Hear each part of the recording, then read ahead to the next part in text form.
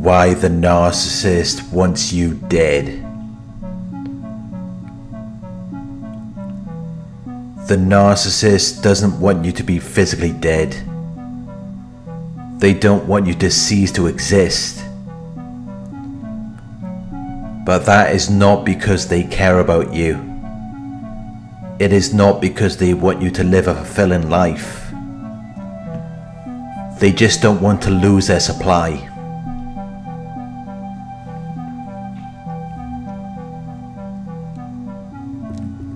As long as you remain alive,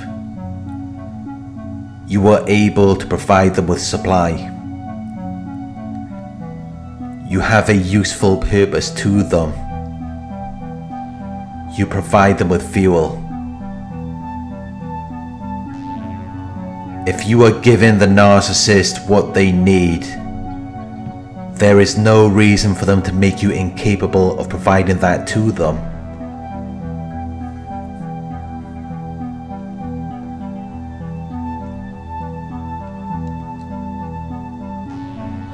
If you are unable to provide the narcissist with what they need, they will devalue you. They will dismiss you as unimportant because you refuse to give them what they need, or you are incapable of giving them what they need. Either way, you still have a part to play.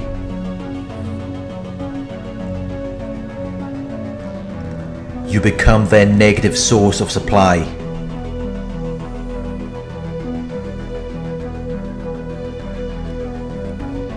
Maybe you give them money and a place to stay, and they can also use you as an emotional punching bag and triangulate you with other people. But even if they have no interest to be involved with you, they're still not going to kill you. They're not going to risk their image or reputation. Instead, they will just treat you as though you're dead, while they focus on their new source of supply.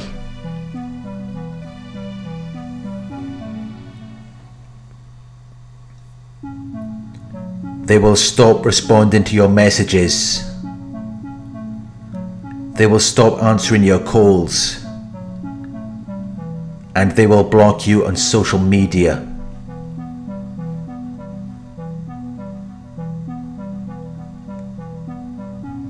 That is their idea of killing you. And it is far more satisfying for them. In some situations, keeping you alive will also give them the opportunity to hoover you. They gain an advantage by keeping you alive. It gives them fuel and they can use you whenever they need to. They don't gain anything by killing you.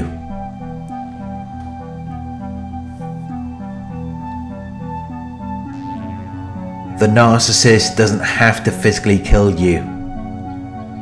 They have other methods that are far more satisfying. They will give you the silent treatment. They will devalue you. They will assassinate your character. They will smear your name.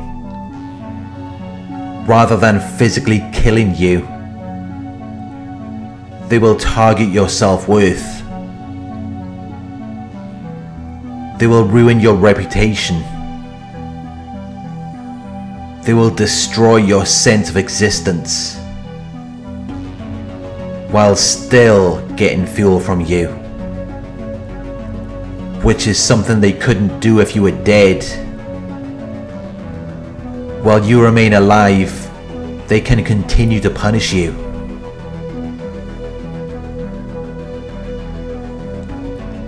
It maintains their sense of superiority. It makes them feel like they are above you. It gives them fuel, and it makes them feel like they have accomplished something.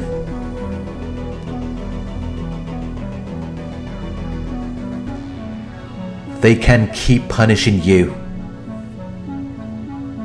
which they wouldn't be able to do if you were dead. They might threaten to kill you, but only because it gets a reaction out of you.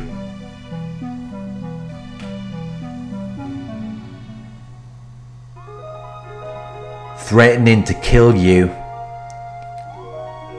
puts you in a state of fear, which then gives them fuel. It makes them feel superior to you. They would rather threaten you than to actually kill you.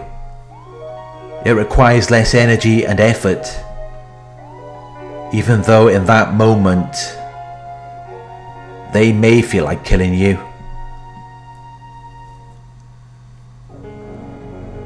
You have done something that offended them. They have experienced a narcissistic injury, which will make them want to kill you. But they don't want to do that because it would cut off their fuel supply. They would be left unable to meet their needs.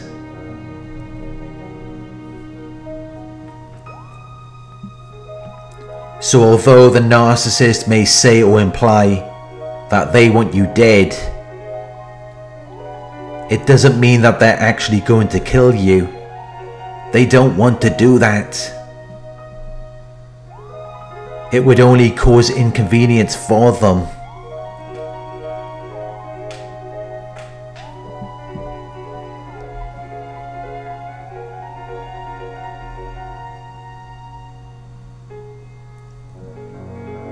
But there are rare cases where the narcissist will want to kill you. This is when they've experienced a narcissistic injury and they are experiencing wild and violent anger, where they are unable to control their emotions. In these situations, they may even try to kill you. And it may be madly satisfying for them to physically attack you, but it will not be enough to heal their narcissistic injury, which is why they will be forced to kill you.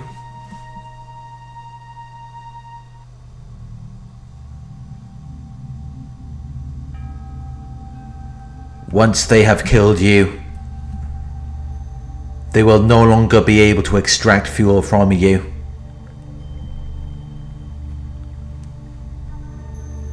They might brag and boast about what they have done to extract fuel from other people at some point, but right now they are left without fuel, which will be very distressing for the narcissist.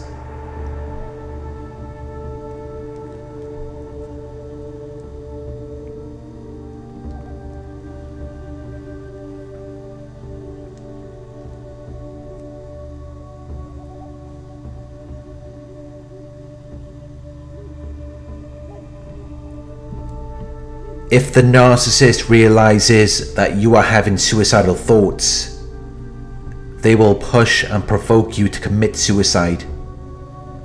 They see it as an act of defiance. But if you're going to kill yourself, they would at least like to be in control of that, rather than having to witness something that occurred outside of their control. So they will nudge you to suicide. They will encourage you to do it. In some situations, they will even force you.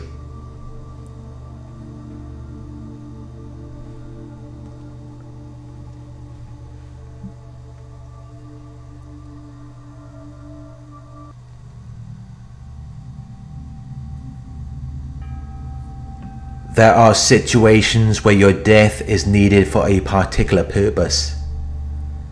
They will have considered what they might lose if you were to die. But they see you as a problem. They see you as something that needs to be removed from their world. It's usually because you have the potential to expose them. If you pose a threat to the narcissist's control, If the benefits of killing you outweighs the benefits of punishing and torturing you, it will give them an incentive to kill you.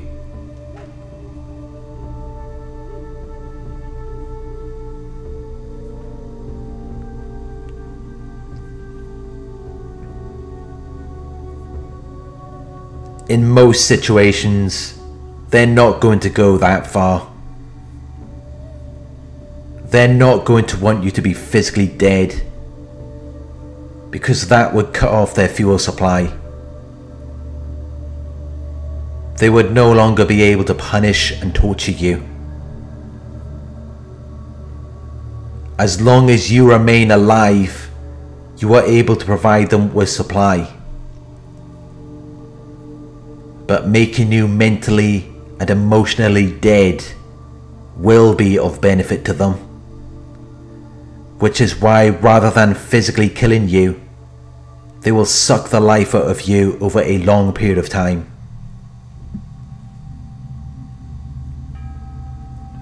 They will sabotage your career and finances until you are no longer financially productive.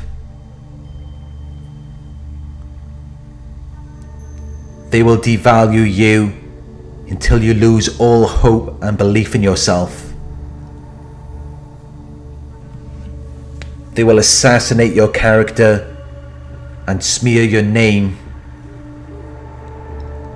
until you're no longer current, relevant, or important. They will strip you of activity and excitement. They will destroy your enthusiasm.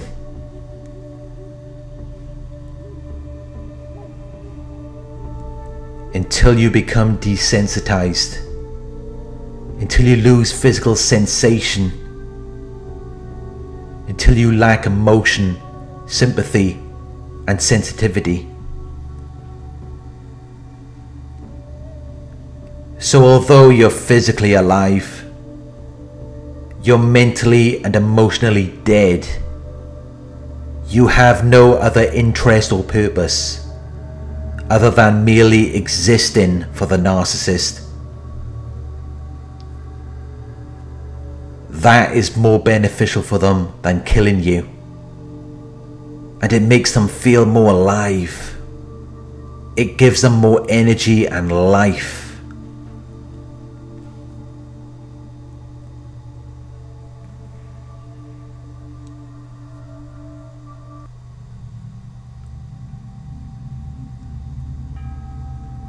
There is nothing more satisfying for a narcissist than to take a bright, energetic, dynamic and lively individual and turn them into an emotional wreck, a shell of who they used to be.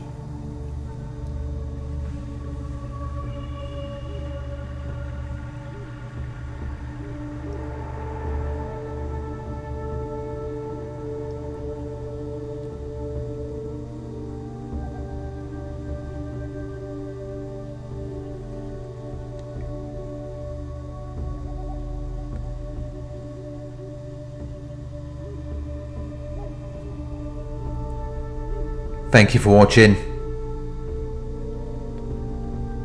I hope this video resonated with you. Please like, comment, share and subscribe. If you would like to donate, my PayPal link is in the video description. Coaching inquiries, you can email me at coaching@narcsurvivor.co.uk.